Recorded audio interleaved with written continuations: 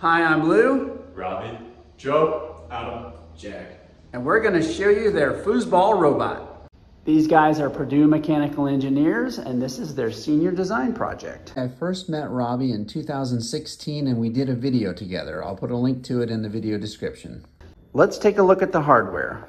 We've got a camera right here looking down at the foosball. The signal wires are going into a Raspberry Pi that's doing all the thinking.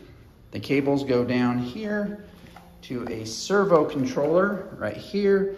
And this is the servo, and the whole thing is powered by this power supply here. This gear here turns and moves the foosball rod in and out. These two plastic tubes just keep the rack gear aligned with the pinion gear. Coming off the Pi, we have USB for the keyboard and mouse, a HDMI for the monitor, and the power wire. This project was done with zero modification to the foosball table. You can see these are just clamped on here, and this hole was already there for the handle, and we just use a clamp here. We did remove the 2-bar so the camera could see the ball better, but that can be put right back in. So this whole thing is written in Python, and basically what it does is it grabs information from the camera to locate the ball, and then turns the servo to move the guy to block the ball.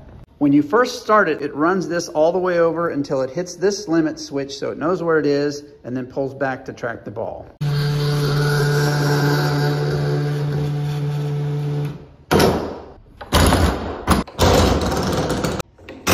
While the robot can't stop lightning-fast shots from a veteran foosball player, you can see it here confidently blocking some pretty quick shots, including angles. Great job, guys. Thanks for watching.